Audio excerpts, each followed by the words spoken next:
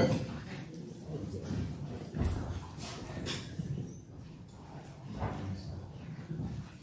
morning and welcome to Covenant Presbyterian Church. We're all grateful that you could come and join us today to worship the Lord.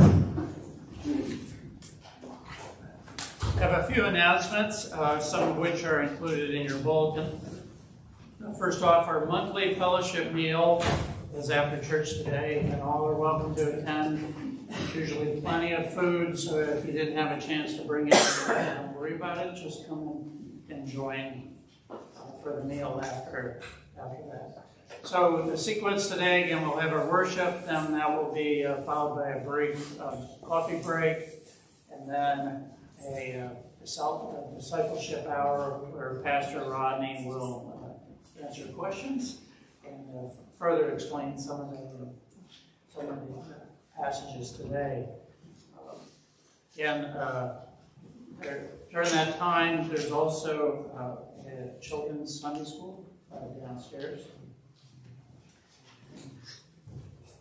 And as part of the discipleship hour, in your bulletin, there's a piece of paper here. You can write those questions down. You can give it to one of the elders or directly to the pastor. Pastor Rodney will go through those during the discipleship hour. You can also fill it out, put it in the box in the back. There's also, and I'll talk a little bit more about this, there is room on the back if you want to write a prayer request. Put that in the back. A sign-up sheet is on the kitchen refrigerator for those interested in bringing refreshments for the discipleship hour. And if you have any questions about that, please speak to Heather Valentine. Ladies' Bible study will meet tonight downstairs at 7. Sorry, Monday night downstairs. Covenant is also participating in the Samaritan's Purse Operation Christmas Child this year. The shoe boxes are there in the back, and they're available to pick up. If you do have any questions, I believe Joanne Longden has. Oh, that's Matt here, sorry. There's also a new members class that's in progress, but you're still able to join that new members class. That is 6 p.m. on Wednesday. It's downstairs.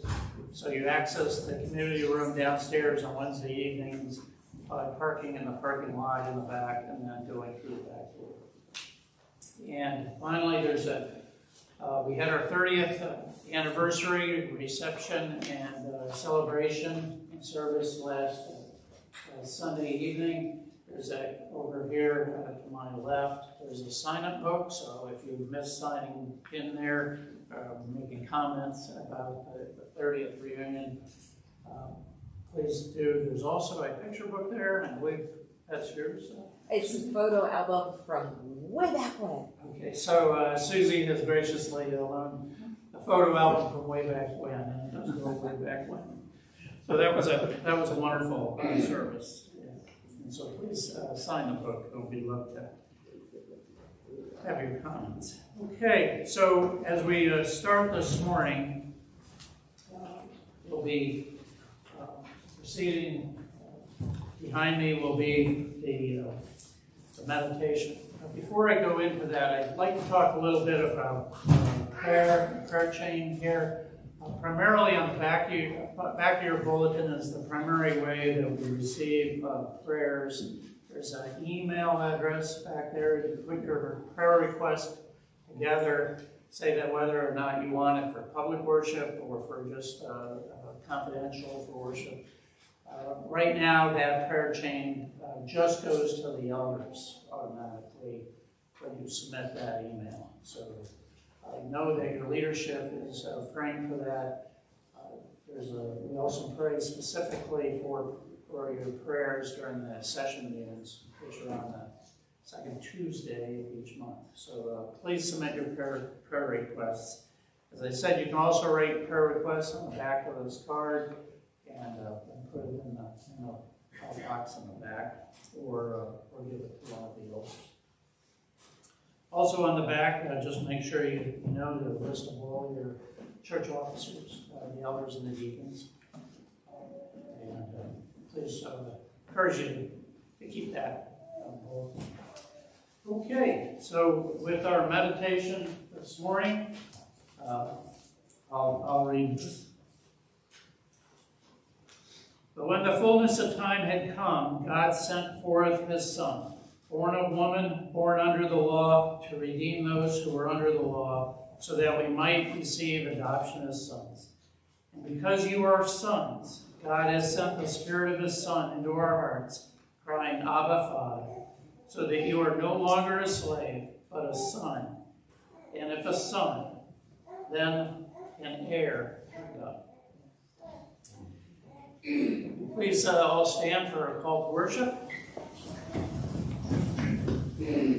This call to worship comes from John 3, verses 5 through 6. And Jesus answered, Truly, truly, I say to you, unless one is born of water and of the Spirit, he cannot enter the kingdom of God.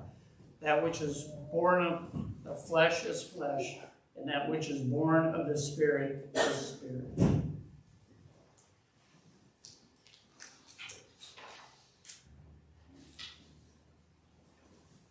Please join me in prayer. Dear Father God, thank you for calling us to worship you this morning together at Covenant Presbyterian Church as part of our flock in Christ Jesus. We know that you are eternal, infinite, and unchangeable in your being, wisdom, power, holiness, justice, goodness, and truth, while we are finite, sinful, and fallible beings. So we pray that through your Holy Spirit, our worship to you this morning will give you all glory and honor. And we pray that through your Spirit, Pastor Rodney's message will reflect the light of Christ. For we know that the gospel is the power of God for salvation to everyone who believes. In Jesus Christ's name, amen. Amen. So please join me now in our doxology.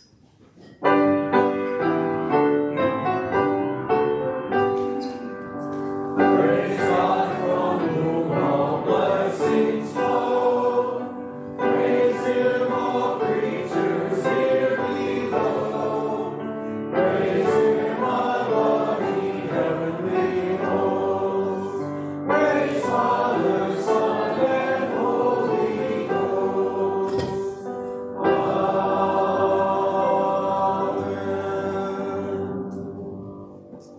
And now we'll sing hymn 110, Hallelujah, Praise Jehovah.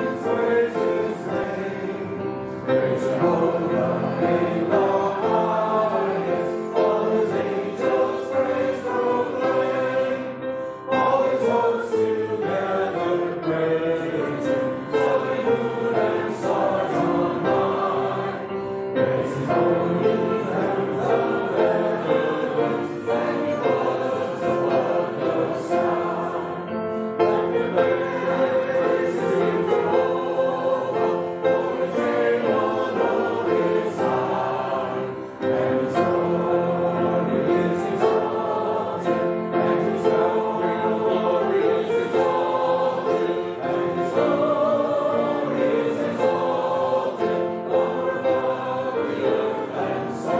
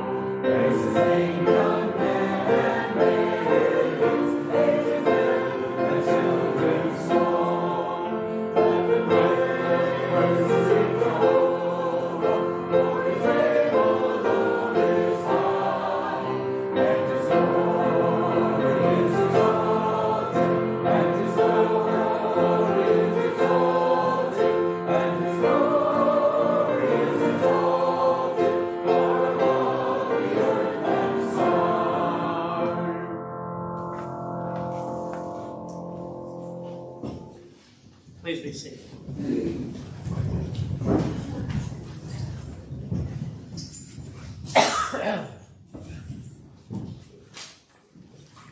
This morning we'll be reading our corporate confession of faith in a responsive manner. It comes from the Heidelberg Catechism. There are a series of questions. I'll read the question and then we all will respond. It'll be on the screen behind me or in your bulletin today.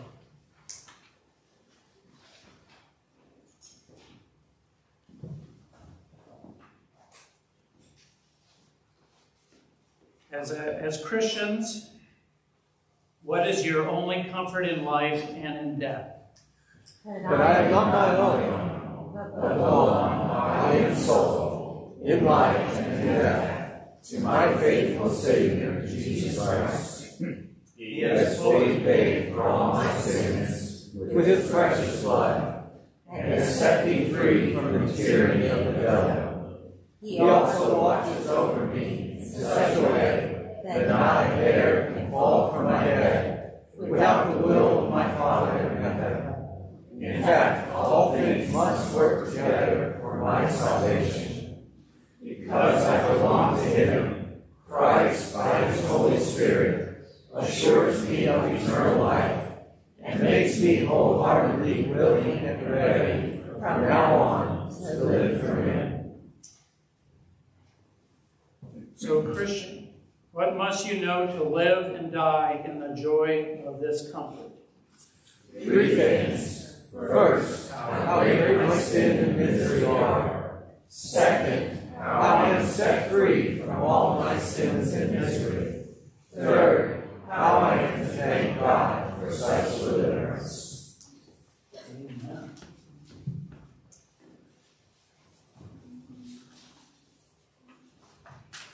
So before we read our corporate confession of sin together, I'll read from 1 John 1, verses 8 and 9.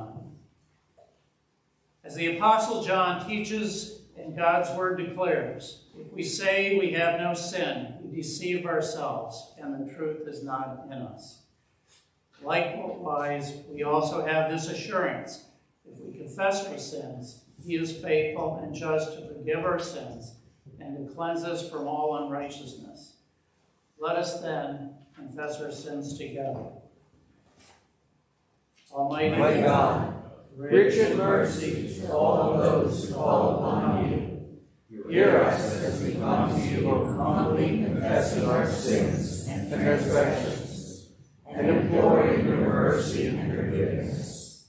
We have broken your holy laws by our deeds and words, and by the sinful affections of our hearts.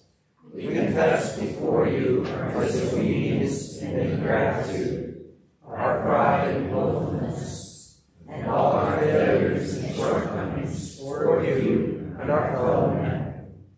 Have mercy upon us, most merciful Father, and of your great goodness grant that we may hereafter serve and please you in newness of life, through the merit and meditations of Jesus Christ our Lord. Amen. So as we pause, think privately and silently about your sin before the Lord.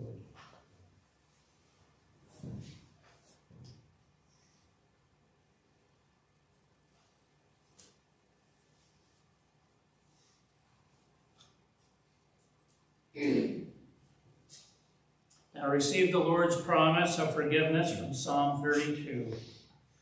I acknowledge my sin to you, and I did not covet my iniquity. I said, I will confess my transgressions to the Lord, and you forgive the iniquity of my sin. Please stand as we sing our new praise song.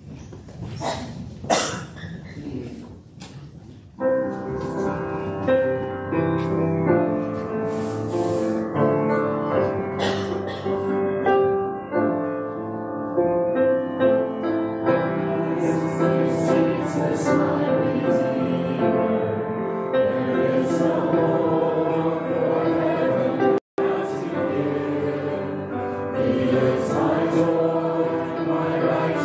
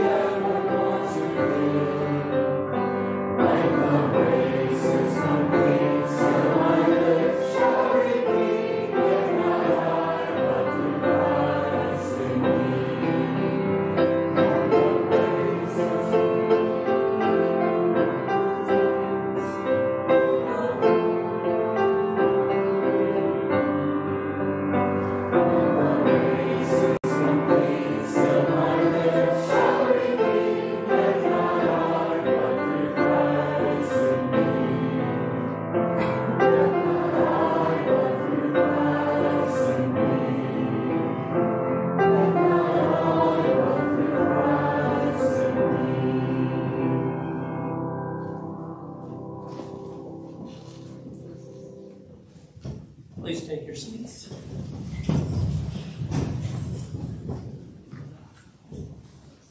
As we give back any of the blessings in our tithes and offerings, I just wanted to explain a little bit how you can give to the church. One is we have a box in the back that you can put your offerings and tithes in there. You can also go online, and if there are other ways to give to the church that may be a little more complex, please see our treasurer, Keith Smith. So our Ecclesiastes 5:11 through 12. When goods increase, they increase who eat them, and what advantage has their owner but to see them with his eyes? Sweet is the sleep of a laborer, whether he eats little or much, but the full stomach of the rich will not let him sleep. So if you have any questions, please see Keith. So for prayers of the people,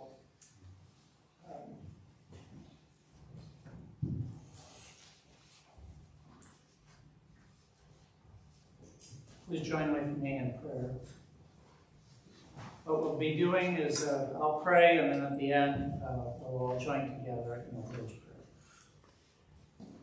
Prayer. Dear Heavenly Father, we can only approach your throne of grace in your Son, Jesus, who is our great, eternal, and perfect high priest. We praise you with all gratitude for giving us your Spirit and adopting us while we were dead in our sins into your family of the people of your promise. In this way, we cry out as fellow heirs with Christ, Abba, Father, with an assured and better hope in eternal life that acts as an anchor for our soul. Dear God, we honor your name and give you all glory, for the heavens declare your glory. May you strengthen our faith and enable us to persevere through trials and suffering, as well as resist temptations to worship idols of our own making, and keep us safe from the evil one.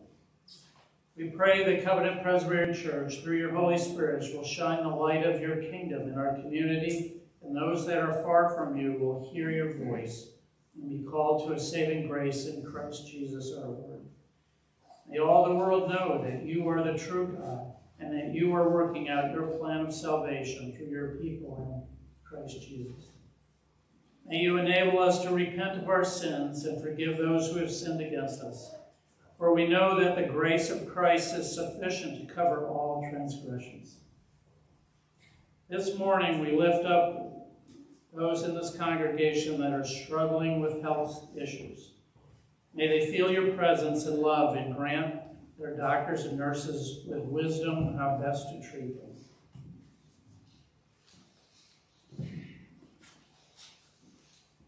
We lift up those who have lost loved ones. As they grieve, may your Spirit fill them with peace and knowledge that Christ is always with them. We lift up our children, both young and old. We pray that according to your will, you call them to Christ and sustain their faith as they grow and mature in adulthood. May you guard their minds and hearts from temptations to turn away from you, Lord, and seek worldly passions. For those brothers and sisters in Christ that are not with us this morning, may you be with them and guide them and hold them close in love. We pray for the persecuted church, especially those leaders, missionaries, and members that are facing loss of livelihood and life. May your armor of God protect them. We lift up our pastor Rodney and his family. We pray that your Holy Spirit provide him with wisdom and stamina to serve, love, and lead your flock here in Covenant Presbyterian Church, and to protect his wife and children in the Lord. We pray that you will use them to draw people to Christ. And we pray for our elected federal officials and their professional staffs who are working to finalize various appropriation bills, that you provide them with wisdom to exercise justice and mercy for the good of the nation. But above all, we pray that our nation, both corporately and individually, would grow in the mind of Christ, who truly was treated unjustly in every way, but while we were still sinners, he died for us. May our tithes and offerings be used to sustain and edify your church, and may the reading of your inspired word and message that we are about to receive give you and only you all glory. And Father God, we continue to ask that your Holy Spirit sanctify us in the work of your free grace, to renew us after the image of your Son, Christ Jesus, to die unto sin and to live unto righteousness. We ask all these things in the holy and precious name of Christ.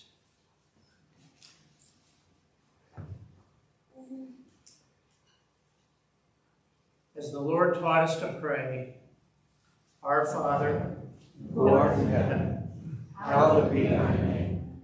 Thy kingdom come, thy will be done, on earth as it is in heaven. Give us this day our daily bread, and forgive us our debts, as we forgive our debtors. And lead us not into temptation, but deliver us from evil. For thine is the kingdom, and the power, and the glory forever and ever. Amen.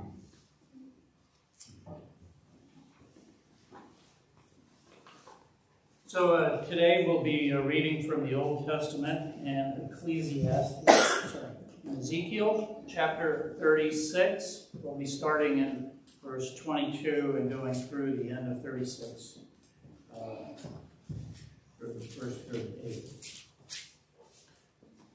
So please hear the word of our inspired God. Therefore say to the house of Israel, thus says the Lord God, it is not for your sake, O house of Israel, that I am about to act, but for the sake of my holy name, which you have profaned among the nations to which you came. And I will vindicate the holiness of my great name, which has been profaned among the nations, and which you have profaned among them. And the nations will know that I am the Lord, declares the Lord God, when through you I vindicate my holiness before their eyes. I will take you from the nations and gather you from all the countries and bring you into your own land. I will sprinkle clean water on you, and you shall be clean from all your uncleanness. And from all your idols I will cleanse you. And I will give you a new heart, and a new spirit I will put within you. And I will remove the heart of stone from your flesh, and give you a heart of flesh. And I will put my spirit within you, and cause you to walk in my statutes, and be careful to obey my rules. You shall dwell in the land that I give you to your fathers, that I gave to your fathers, and you shall be my people, and I will be your God. And I will deliver you from all your uncleanness. And I will summon the grain and make it abundant, and lay no famine upon you. I will make the fruit of the tree and the increase of the field abundant, that you may never again suffer the disgrace of famine among the nations. Then you will remember your evil ways, and your deeds that were not good, and you will loathe yourself for your iniquities and your abominations. It is not for your sake that I will act, declares the Lord God. Let that be known to you. Be ashamed and confounded for your ways, O house of Israel. Thus says the Lord God, on the day that I cleanse you from all your iniquities, I will cause the cities to be inhabited, and the waste places shall be rebuilt. And the land that was desolate shall be tilled, instead of being the desolation that it was in the sight of all who passed by. And they will say, this land that was desolate has become like the Garden of Eden. And the waste and desolate and ruined cities are now fortified and inhabited. Then the nations that are left all around you shall know that I am the Lord. I have rebuilt the ruined places and planted that which was desolate. I am the Lord. I have spoken and I will do it. Thus says the Lord God, this also I will let the house of Israel ask me to do for them, to increase their people like a flock, like the flock for sacrifices, like the flock at Jerusalem during her appointed feasts. So shall the waste cities be filled and the flocks of the people. Then they will know that I am the Lord. In our New Testament reading, we'll read from the book of Hebrews, and it's chapter 7, starting in verse 11, again to the end of the chapter.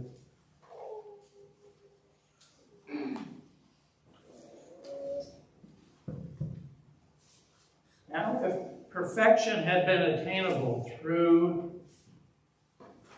the Levitical priesthood, for under it the people received the law, what further need would there have been for another priest to arise after the order of Melchizedek, rather than one named after the order of Aaron?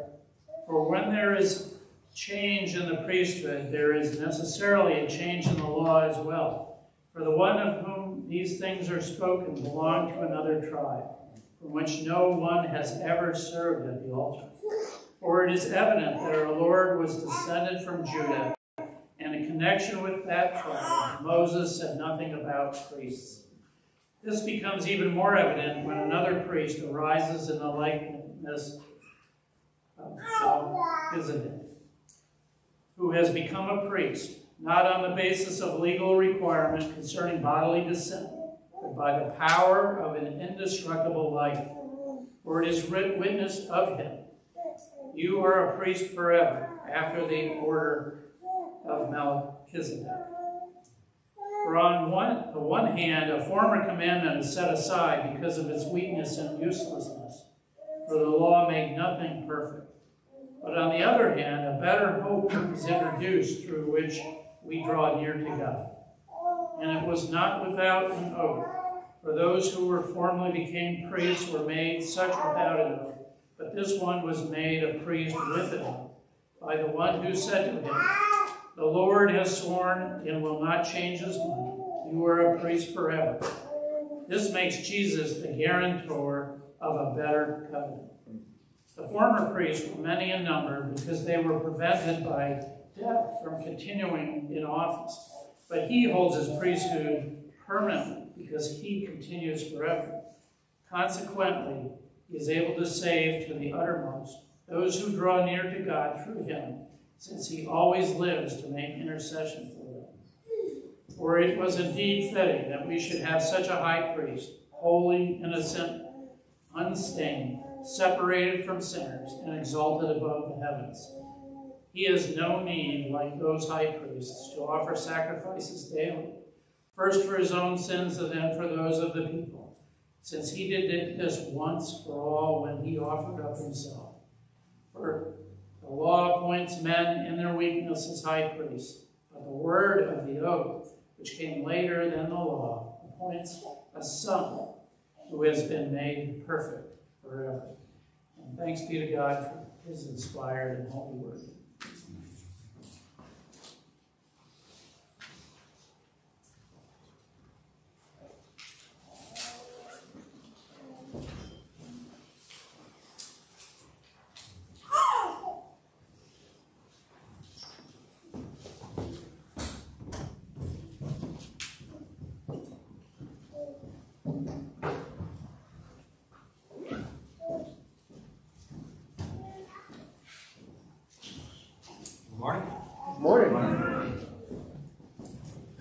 There is this iconic scene in Braveheart. It's almost embarrassingly iconic, in which Mel Gibson as William Wallace paints his face and rides around on a horse and tries to get his troops rallied as they're demoralized and kind of wondering, you know, what misery are you going to lead us into?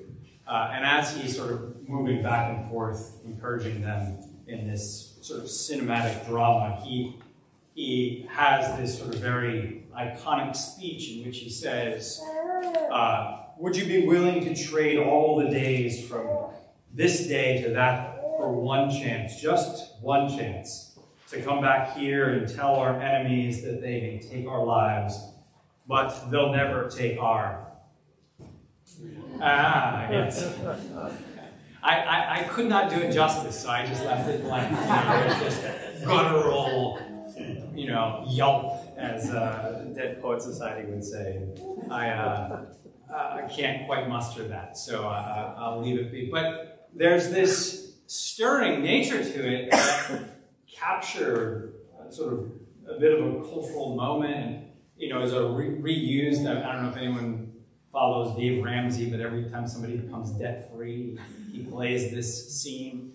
And it is that moment in this movie that, you know, captures the spirit of the whole epic, which is we have a longing for a type of freedom that doesn't have tyrannical oppression. And that almost universal desire for freedom, whether it's expressed in the Israelites being delivered from Pharaoh, or Moses is saying, "Let my people go," or in American history with the moving away from American slavery, there's something heart-stirring, and rightly heart-stirring, to the longing to be free. And yet, when freedom is misunderstood, it causes all kinds of problems. There's really no end to the misery that can be created if we don't understand what freedom is really supposed to be. In some sense, you know, every dictator, every tyrant has, you know, espoused the virtues of their own freedom at the cost of everyone else. And so freedom has to be rightly understood. And we're in this moment in the book of Romans. We've been preaching through Romans for a number of months now. And we're in that moment that the whole of the book has been building. We've now reached chapter 8. And chapter 8 is that time where the positive components of the good news are laid out with power and clarity, where you have been delivered from and been set free from sin and the law of sin and death and the consequences, but you've been set free for a life in the Spirit. Set free from sin and death for life in the Spirit. But even more than that, you're set free from sin and death for life in the Spirit as children of God. And that last part is essential, because you don't know what you ought to be freed from, and you don't know what you're to be freed for if you don't know who you are. Inevitably, knowing what you are freed from and what you're freed for, knowing what to say no to, knowing what to say yes to, knowing where to spend the energy and life and resources that God has given you, and how to protect and defend those things is inevitably something that flows forth from understanding really who you are. And if you don't know who you are, you won't have discernment. Really, all discernment flows from a clear understanding of who you've been made to be and who you're becoming. And that sort of most central idea that God, in his grace, by the work of Christ, has set you free from the fear of sin and death where there is no condemnation, has set you free to live by the Spirit, not to sin, but to be free to fulfill, to love the Lord, which is not less than keeping the command, but it is far more. But ultimately, the passage this morning is going to tell us the way we find the strength to do that is by knowing who God has said we are. And knowing who God has made us into and how God sustains that sense of who we are and who we're becoming, which really is the power and strength of God at work in our lives and the thing that compels us forward and tells us what to defend and block and even what to put to death so that life can flourish. So this morning we're looking at Romans 8, verses 1 to 17, in which the book starts to move, Paul's great epistle starts to move into that positive explanation of what you were made to live for. The freedom God wants for you. A true, life-giving, wholesome freedom of excellence. And so we'll look at that this morning. Romans 8, 1 to 17. I'll read it, outline it, then pray. And we'll look at this with more attention to detail. Romans 8, 1 to 17. Let's read it and then outline it and pray. There is therefore now no condemnation for those who are in Christ Jesus. For the law of the Spirit of life has set you free in Christ Jesus from the law of sin and death. For God has done what the law, weakened by the flesh, could not do, by sending his own Son in the likeness of sinful flesh. And for sin, he condemned sin in the flesh, in order that the righteous requirement of the law might be fulfilled in us, who walk not according to the flesh, but according to the Spirit. For those who live according to the flesh set their minds on the things of the flesh, but those who live according to the Spirit set their minds on the things of the Spirit. For to set the mind on the flesh is death, but to set the mind on the Spirit is life and peace. For the mind that is set on the flesh is hostile to God, for it does not submit to God's law. Indeed, it cannot. Those who are in the flesh cannot please God. You, however, are not in the flesh, but in the Spirit, if in fact the Spirit of God dwells in you. Anyone who does not have the Spirit of Christ does not belong to him. But if Christ is in you, although the body is dead because of sin, the Spirit is life because of righteousness.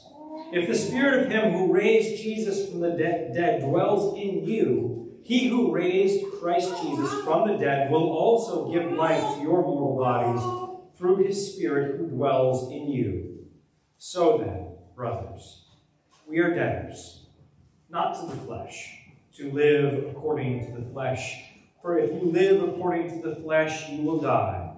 But if by the Spirit you put to death the deeds of the body, you will live.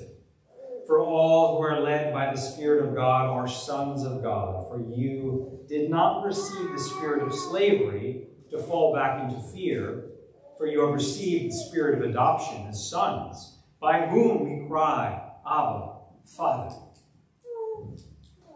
The Spirit himself bears witness with our spirit that we are children of God. And if children, then heirs. Heirs of God and fellow heirs with Christ, provided we suffer with him, in order that we may also be glorified with him. As we mentioned in the introduction, there's three movements to this text. The first is that you've been set free from condemnation. There is no condemnation for those who are in Christ Jesus. And so the whole passage begins with the explanation and the exposition of your freedom from condemnation. And so you are freed from condemnation, but not just freed from condemnation, you're freed for a life in the Spirit. And so you're freed from condemnation for a life in the Spirit. And then lastly, as the family of God. And so in this passage, we see what real freedom looks like. It is a freedom from the tyranny of sin. It is a freedom for life in the Spirit. But you know which one's which when you know that you're really a child of God.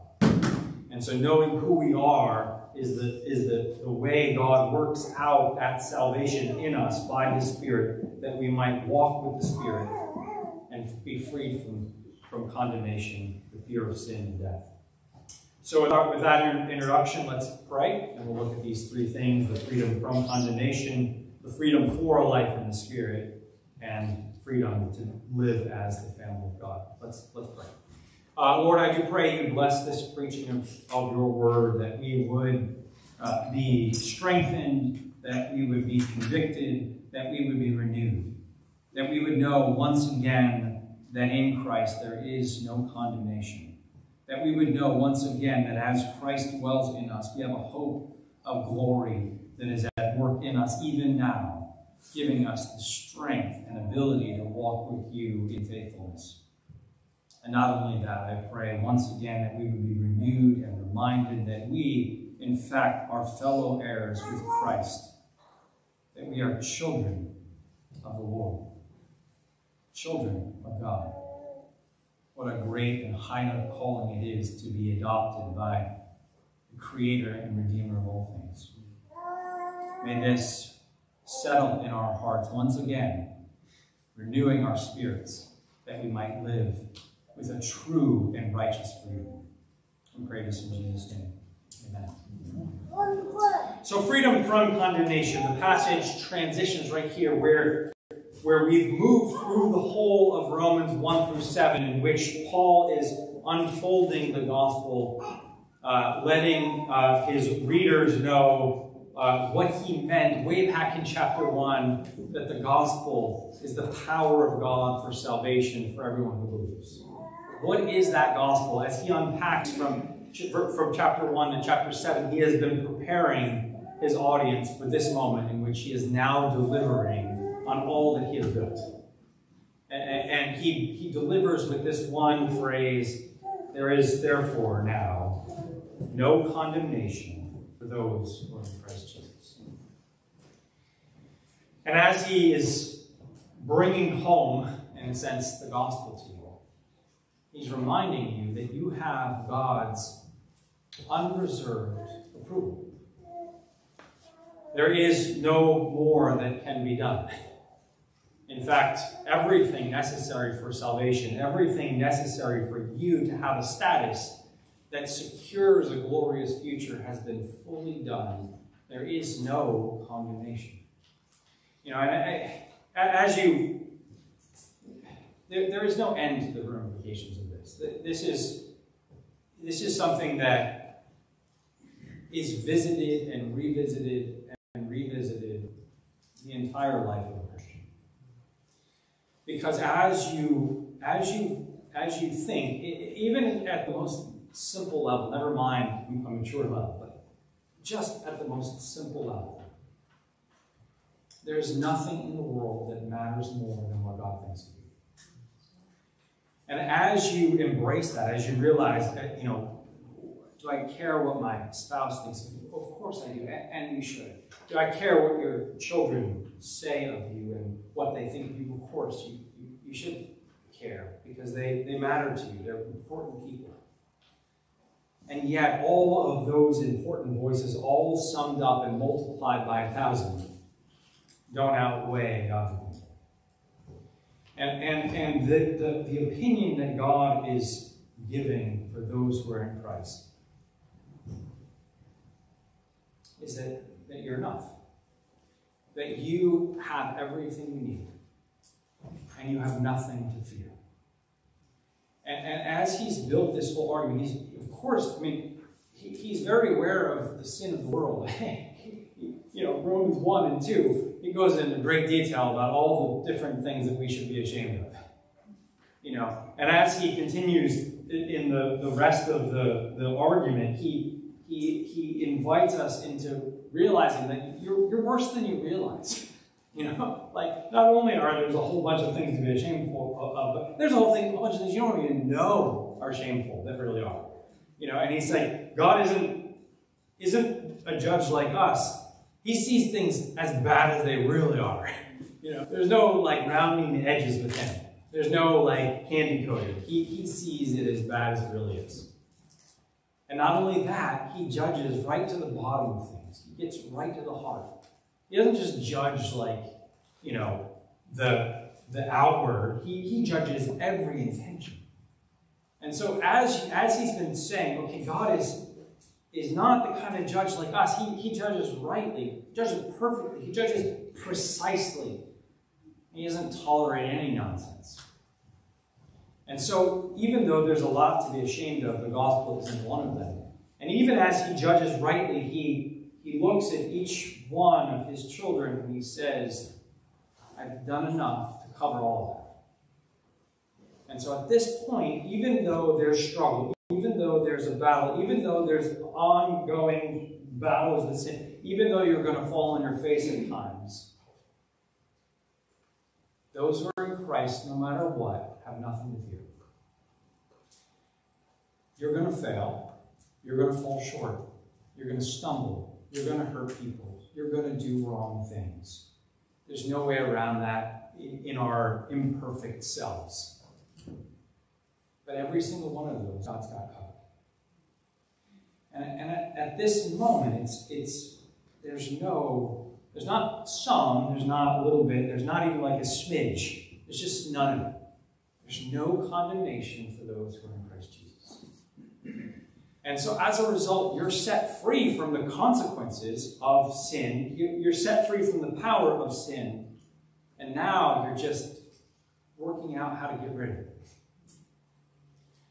There's no condemnation for those who are in Christ Jesus. And then he goes on to say this, for the law of the Spirit of life has set you free in Christ Jesus from the law of sin and death. For God has done what the law weakened by the flesh could not do by sending his own Son in the likeness of sinful flesh. And for sin, he condemned sin in the flesh in order that the righteous requirement of the law might be fulfilled in us, who walk not according to the flesh, but according to the Spirit. He's saying you're different now. What you were is no more, and you're a new thing. And that new thing has now got someone living in you that gives you a hope that you can do what's right. And yet, there's a bit of a battle. And so he's saying you're being set free. You're no longer in chains. You're set free. I remember a number of years ago, I had a person that I knew. I'd like to call him a friend, but after you hear the story, you know why I'm a little hesitant. But they owned a reptile that they had encaged, and they were, I was over their home and I saw this creepy-looking thing. It was slithering, and it was, and maybe you love snakes. I don't know. Maybe you're the rare person. I am not a big snake person. And they had the snake caged. And I was like, good, okay, got them. It's like, okay. And like, okay, come see it. What, you want to pet it? I'm like, that's okay. You pet it. And I was like, I'm glad that it's caged. And she says, yeah, it has to be caged. And I'm like, yeah, is it like a great threat? Is it poisonous? Will it strangle you in your sleep? It's like, no, it's completely harmless. It's this little, it's like, what if it's not caged, my mom will kill it. And so it's caged, and in part, because it's, fearful, you cage something to keep it from getting out, because it might, you think maybe it will harm those outside. But another reason that you put it in there is you protect it from harm that could be done to it. And the interesting sort of tension of that is the law functions a little bit like that cage. It has a good use, right? It keeps something or someone from doing harm. It keeps them bound. And so when they want to do wrong, and it reduces the ability to do wrong. But it also can protect you from harm being done to you. And the law sort of plays that somewhat beautiful role, even though you say you're encaged. Nobody wants to be encaged. Well, you do want to be encaged if, you're going for a safari and there's lions running around. It's nice to be, in a vehicle that doesn't have open doors, right? That, you want to be protected. So the point of having the law, the point of having something encaged, does two great things. One, it protects a person from doing harm when they don't have the right desires and they want to do wrong and inhibit that. But it also can protect you from the harms that are out there. And that right here is saying you're freed from both of those things. And so when Paul is saying you're freed from sin and death, he's opening the cage doors. And what he's saying is, I know that God is at work in you. And because God is at work in you, you have no fear of condemnation. The consequences of the law, the consequences of your sin have been paid. You don't have to fear the harm that's going to be done. You're free from that. But more than that, you're free from that sense of there's no good that ever could be done. You're being freed to do the good that God is empowering you to do. He's setting you free from sin and death to have righteousness in life.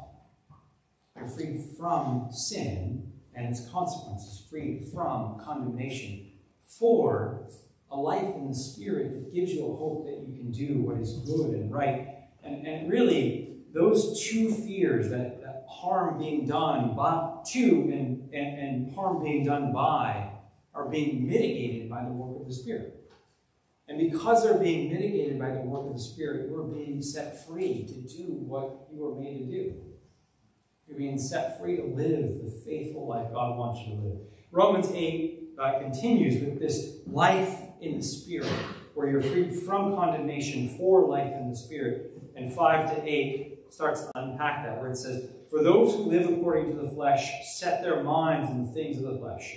But those who live according to the Spirit set their minds on the things of the Spirit. For to set the mind on the flesh is death, but to set the mind on the Spirit is life and peace. For the mind that is set on the Spirit is hostile to God. The mind that is set on the flesh is hostile to God. For it does not submit to God's law. Indeed, it cannot. For those who are in the flesh cannot please God. There's two reasons that we hate the law, right? And it's directly related to the caging, the metaphor of being encaged.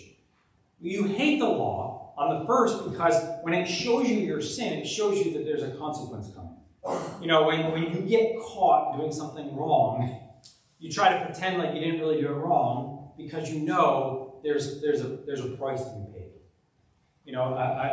I regularly see this as a father when my children do something that they should have not done to one another, and then they pretend like they didn't do it because they know not only am I going to have to tell you you did it, but then you're going to be mad at me, and I'm going to deal with you yelling at me, and it's like, oh, you don't like the rules, and you don't like fessing up to the rules because you know there's a price to be paid.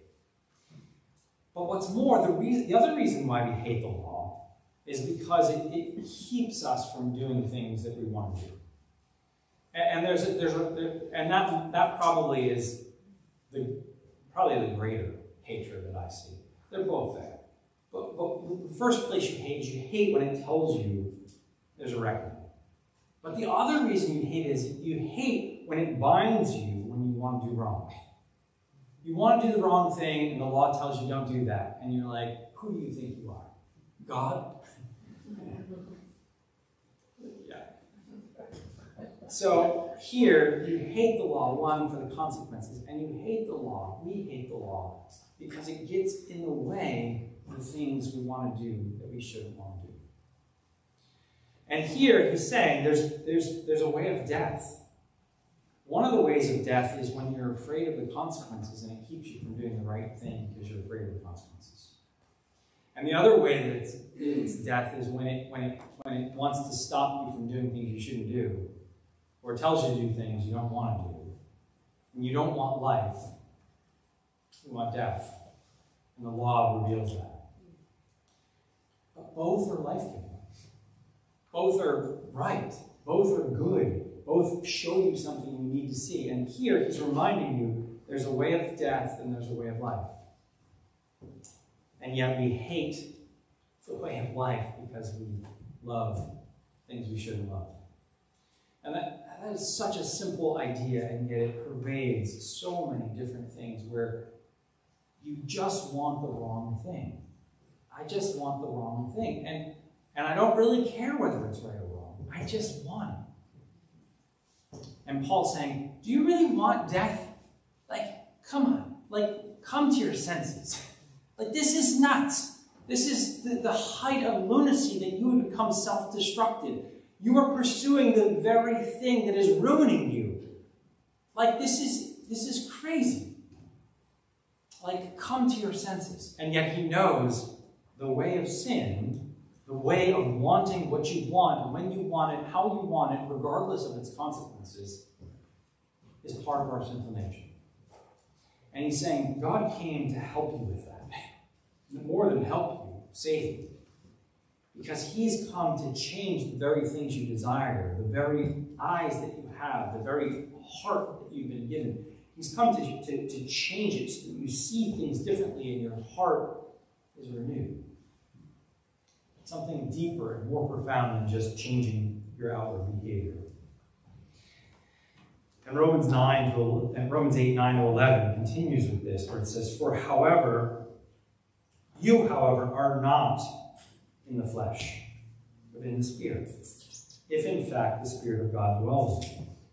Anyone who does not have the Spirit of God does not belong to him. But if Christ is in you, although the body is dead because of sin, the Spirit is life because of righteousness. If the Spirit of him who raised Jesus from the dead dwells in you, he who raised Christ Jesus from the dead will also give life to your mortal bodies through his Spirit who dwells in you.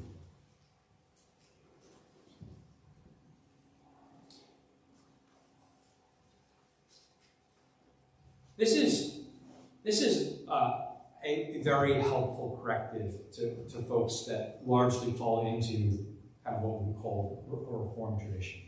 It's thoroughly Reformed, don't get me wrong. But we misunderstand it. We misunderstand what the Scriptures actually teach.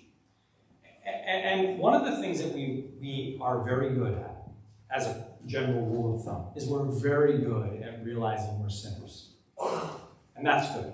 We should. You're terrible. I'm not going to recant of that. I'm terrible too. We are sinners in need of grace. And part of what is needed is not to candy coat that, not to sidestep it, not to be weak on it. No, you need the grace of God, and you need it desperately. You are worse than you realize at a very high degree. And one of the things we're very good at is kind of helping you feel bad about yourself. It's kind of what keeps pastors in business, right?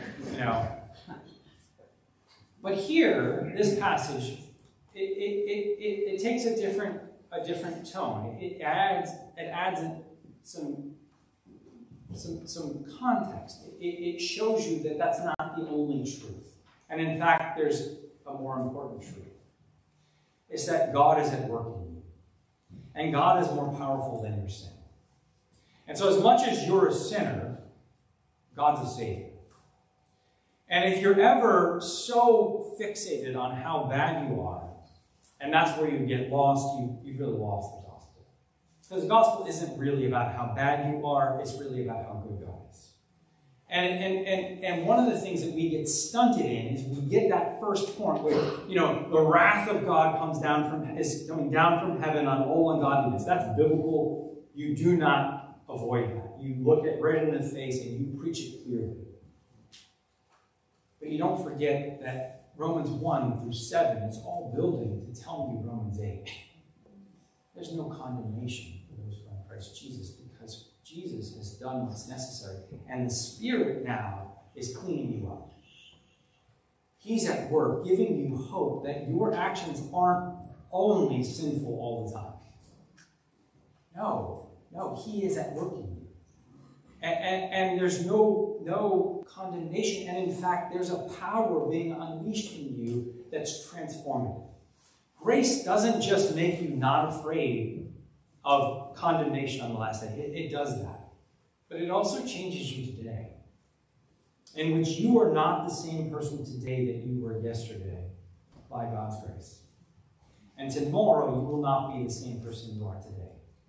And the more that you come under God's saving grace, the more you hear that there is a God who transforms you by His Spirit in the power of the gospel. You are renewed, and you are becoming more the person God always wanted you to be. And so we aren't these hopeless, like, oh, I'm so sinful, poor is me. No, I am sinful, and I'm not yet what I will be, but I'm not what I was. And God is powerfully at work in us. And to exalt your own sin too high is really to bring God down. And that's not Christian. No, God is mighty. In fact, much mightier than your sin. In fact, that's exactly what this passage is getting at. The God who is at work in you will transform your sinful flesh into a glorious spirit.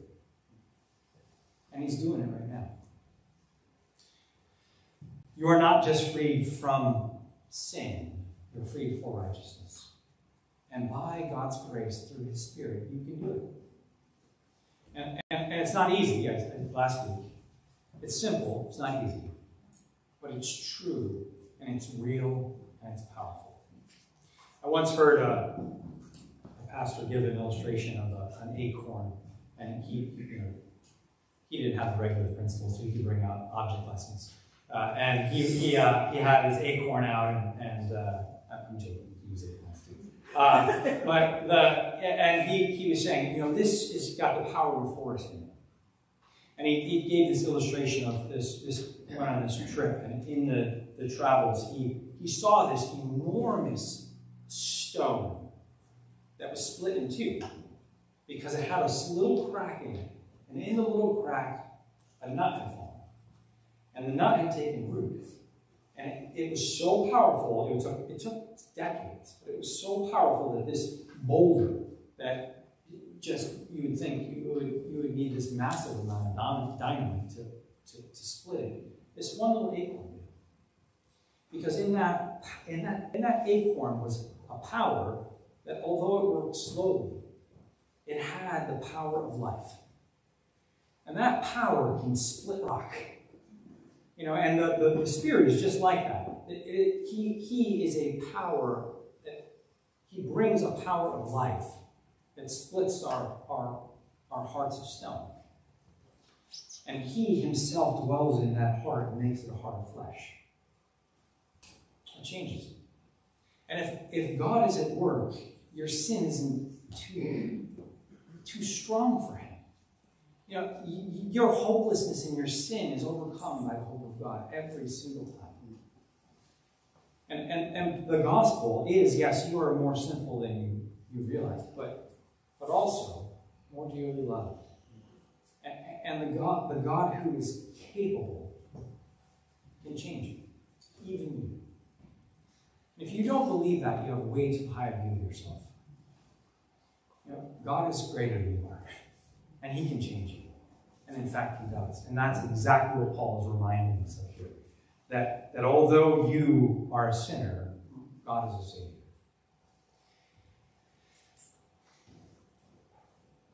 was interesting too. I was reading I have no idea why, but I was reading Robert Frost's famous poem, "The Road Not Taken," and interesting. The end of the poem, if you're, is his most famous work, but it ends with this, 3 lines where it says, "Two roads diverged in a wood, and I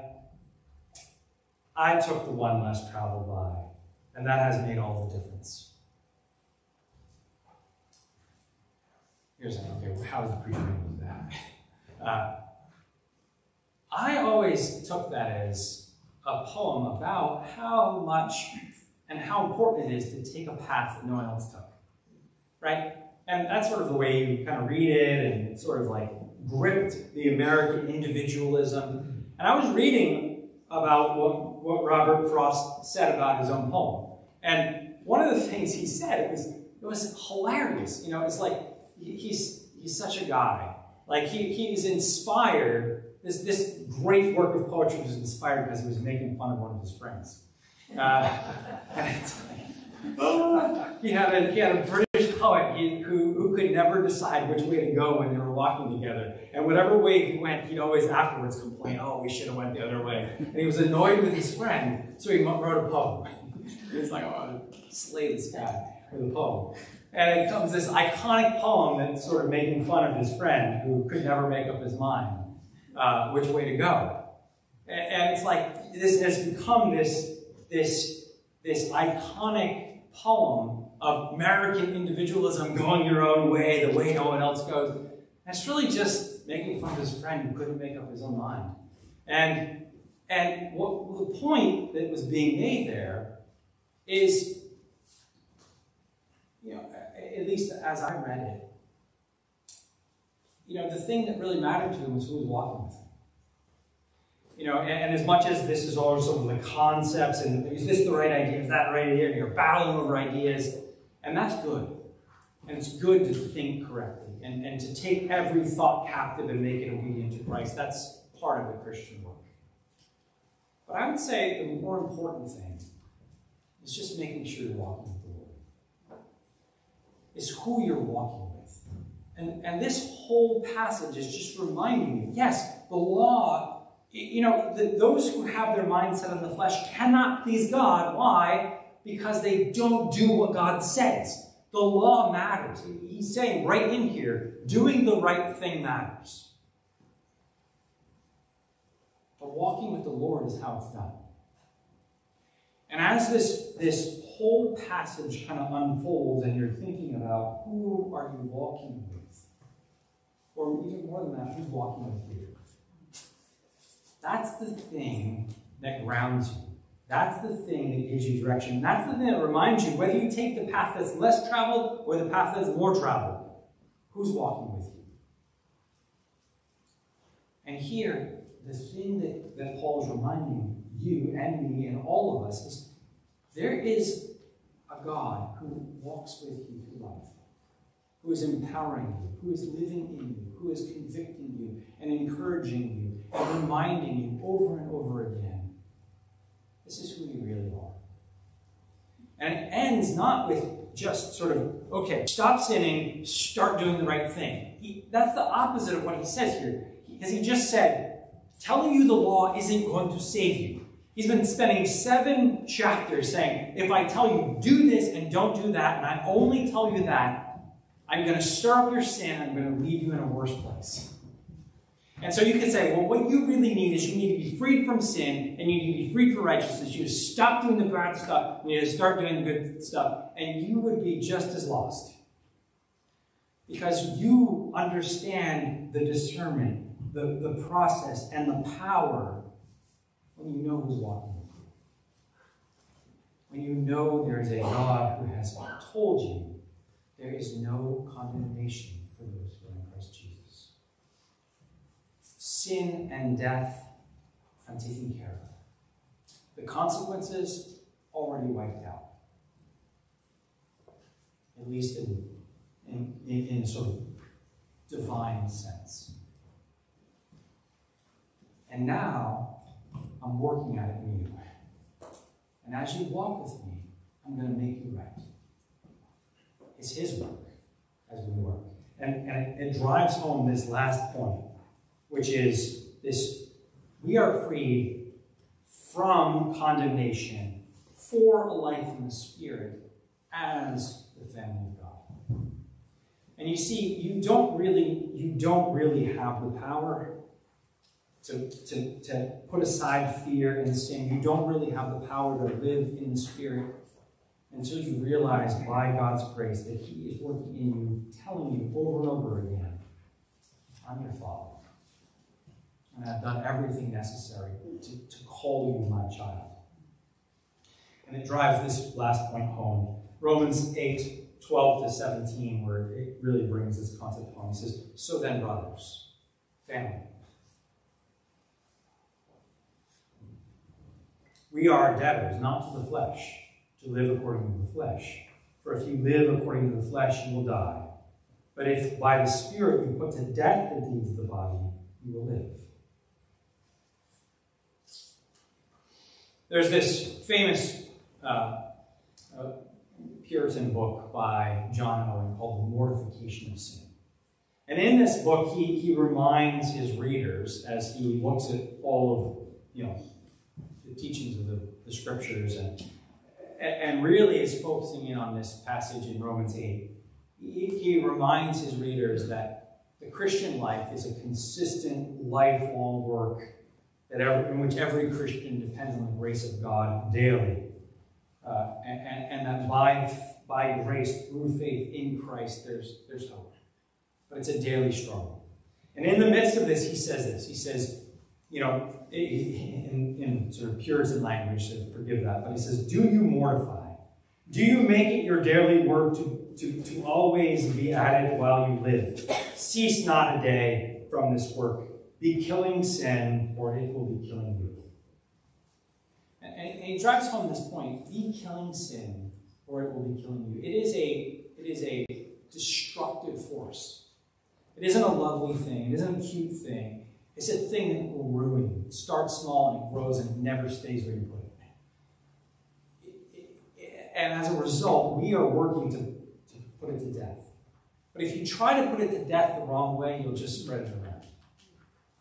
And the thing that we constantly need to be reminded of is putting sin to death really happens when you realize who you really are. And it's not just sort of like strengthening your inner resolve and saying, I'm going to do the right thing now, and I'm going to not do the wrong thing. That's fine. It's just not enough. The thing you need is you need God working in your heart, reminding you who you really are. You need to be reminded who God really is. And it's a work of God that happens in your heart. And as you come regularly to worship, privately in your own study or your own prayer closet, and especially here in regular corporate worship, you're reminded over and over again, you have a great God who saves, who has called you his own, and is asking you to live like it. And that's it. He's done it. And again, Romans 8 drives this home, last part, where it says, for all who are led by the Spirit of God are sons of God. For you did not receive a spirit of slavery to fall back into fear, but you have received the spirit of adoption, as sons, by whom we cry, Abba, Father. The Spirit himself bears witness with our spirit that we are children of God, and if children, then heirs, heirs of God and fellow heirs with Christ, provided we suffer with him, in order that we may also be glorified with him. You see, like our great Savior suffered and was glorified, he has set a pattern. We suffer and we're glorified. And that putting to death sin has an element of suffering to it. It always does. But it also has glory. And that struggle is always worth it. And the thing you see is in Christ it's worth it. And I was talking with someone recently, and we got into the conversation, and it was sort of like a fun conversation, and the question came up, and I don't really remember how it came up, but the question came up is, if your house was on fire, and you could save one thing, what would it be? And I was like, oh, that's kind of a fun question. And I'm thinking, okay, what would it be? And the other person had a very clear answer. So I'm not sure what I'd say. I mean, you can get your kids out and your animals. That's the easy one. But like, what piece of property? And the person told me, without a doubt, the thing that they would save is their wedding album. It's like, oh, so romantic, And I'm like, okay, no. It's like, no. Like, they went into details. Like, this is why, and they expressed that they had gone from a pretty tough childhood, and they had found this really healthy, strong relationship. And this relationship had such a deep impact on them. It really changed their life.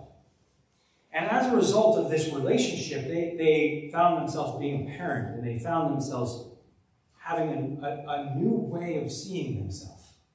And that at this moment, it was just one moment, but it was one moment that changed everything. And they saw themselves differently because someone else saw them differently. And as important as it is to have those people in our life that God works through that helps us see ourselves differently, that is what the Spirit does. He says, you are my beloved child. There's nothing I wouldn't do for you. And no matter what adversity comes, I will always work it for your good. And if the God of the universe says that about you, what kind of confidence does that inspire? What kind of gratitude does that produce? What kind of hope does that lead to? And honestly, there is a power to that God, by His Spirit, brings into your life where you realize, God's really for me. Like, the God of the universe wants good for me. And there's no power that's not at His disposal. There's no affection that He has that's even the slightest bit impure. And if He is for you, who could be against you? The answer, of course, is no one. No one. And that changes everything. You don't squabble over little commandments like, how much money should I give away? Or, what kind of words should I use? Or should I, it's like, okay, that's the small stuff. Like, you'll do all of that if you know who you belong to. If you know who you really are. And you stop pretending to be something you're not. You are a child of God. And when you behold that, and when that hits your heart, and your heart overflows, God, my Father, you know that's the relationship that you have to God, everything changes. And that is a work of God's Spirit that unleashes a power that cannot be stopped by your sin. And you see, that's the thing Paul wants for us. That's the thing God wants for us. He wants you to have a power that overcomes sin. And He knows that's the only one that will do it. He's the only one that can do it, not you and me. But He does it. And when you realize He does it, and you let Him do it, and you trust Him, and you walk with Him, and you know, is it the left path or the right path? I don't care as long as God's with it. If He's with me, whatever He needs, that's where I want to go. And when you start asking that question, it's not up to you, it's up to Him. And when that happens, you become powerful, and you become transformed, and you become holy. Because the God who is powerful and transformative and holy is with you. And that's our hope. It always has been, and it always will be, all the way to glory. And that's what Paul wants us to remember. There's no condemnation for those who are in Christ Jesus. And because there's no condemnation, you're free. Completely free. The cage is open. Go thrive. But thrive in such a way that you live and walk with the Spirit and you know the one who really loves you. the one who will guide you perfectly. Walk with him. Let's pray. Lord, we know we're freed from condemnation to live and walk with the Spirit as children of the Lord, as children of our Heavenly Father. And that changes everything. That is the thing that produces gratitude and joy and hope and a strength to persevere when everything around us seems to be falling apart. Because we know you are the one who puts all things together. And whatever you're doing, we want to do that with you. We want to be with you. You've made us into preachers. You've given us a hope. You are a greater Savior than we are sinners. And because of that, we don't just look at ourselves with despair and disgust. We look at ourselves and we see what we're becoming. And we see a glorious work that you're doing. And as a result of that, we have a hope and a glory and an assurance that is far greater than anything we can accomplish. Work in us that we might do your works. We pray this in Jesus' name. Amen. Let's respond in song. We're going to sing 335, which is Gracious Spirit, dwell with me. Let's stand and sing.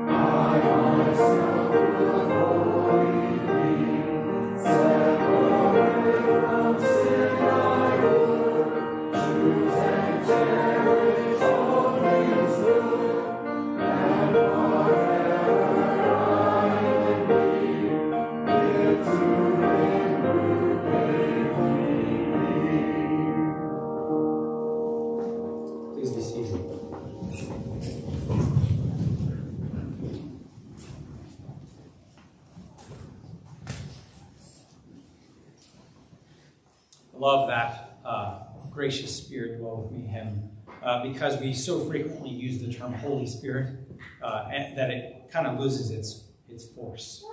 That this is the Spirit that is pure and true and gracious and mighty and holy. And as he dwells with us, he makes us more like himself. And that's what gives us hope. And as we come to the table once again, we are strengthened by that same Spirit to have confidence that we can say there's no condemnation for those who are in Christ Jesus. Then we can say the Spirit is dwelling with us, and therefore we can say, we come to you, our Abba Father, the one who is our true Heavenly Father. We're children of God. And every time we come to his table, we're reminded who invites us as family to that table. And so this table is for those who have put their trust in Jesus, who are in Christ, and have made that public by joining a church that believes in Jesus. So if that's true of you, you belong to a church that believes in Jesus, and you put your trust in him, this table is for you as we celebrate as the family of God. Because we, by the Spirit, say, Abba, Father. So let's pray. Lord, we do come before you at your table and ask that you would use these common elements for your spiritual purposes, that you would bless, that you would strengthen, that you would dwell with us, and that you would meet with us by your Spirit in these elements. May you nourish our faith, that we might be renewed once again to hate sin and love righteousness because of who we really are. We are children of God. Help us to know that more deeply, more profoundly, more completely this morning. And in so doing, may we hate sin and love righteousness, because that's who we are. Please meet with us and bless us spiritually, for we need your grace each day. We pray this in Jesus' name. Amen. The Lord Jesus Christ, on the same night in which he was betrayed, he took bread, and when he had given thanks, he broke it, and he gave it to his disciples, and he said, "Take and eat. This is my body broken for you. Do this in remembrance of me." As we are given the bread, it is in individual cups. Please take as you are individually ready.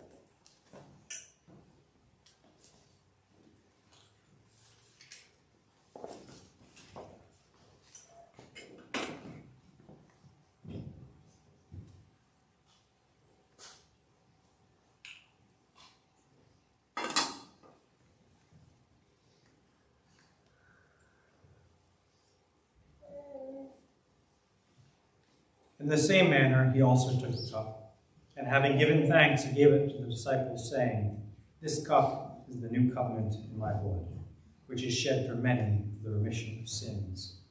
As the cups are passed around, the outer circle is grape juice, and the inner circles are wine. Please take as your conscience leads, and also please wait for everyone to be served, and we'll take the cup together.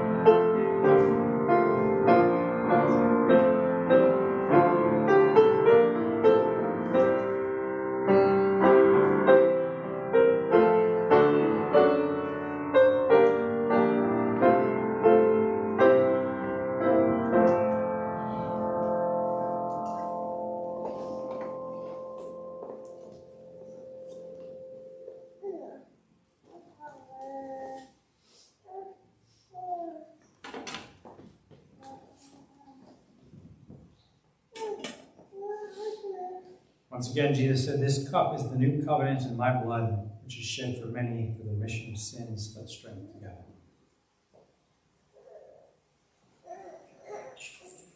Please stand as we sing the glory of God.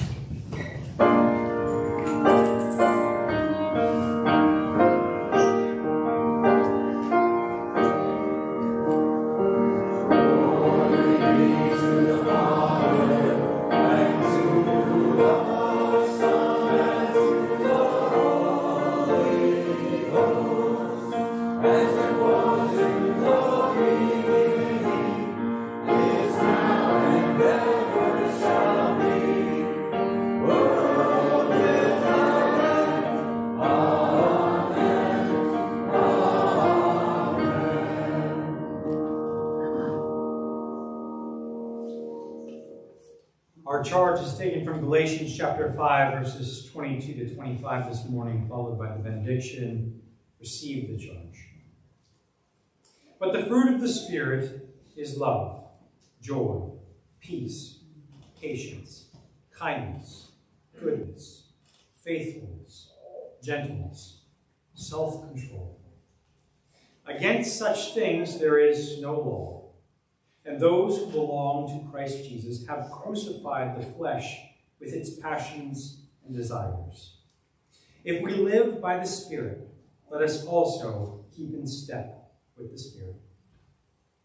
Receive the benediction. May our triune God grant you a renewed sense that you are in fact children of God, and that your heart may always say, Abba, Father, knowing that through Christ you have no fear of condemnation, and that by the power of the Spirit you have a hope of glory that is tasted now and looks forward to all eternity, in which it will only get better. May you know that now and forever, and may that give you an undying hope. We ask this in Jesus' name.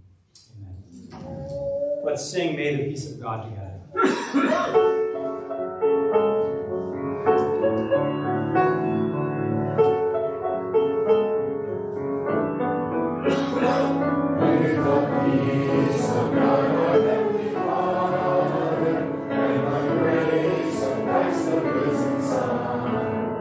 And the fellowship of God the Spirit, be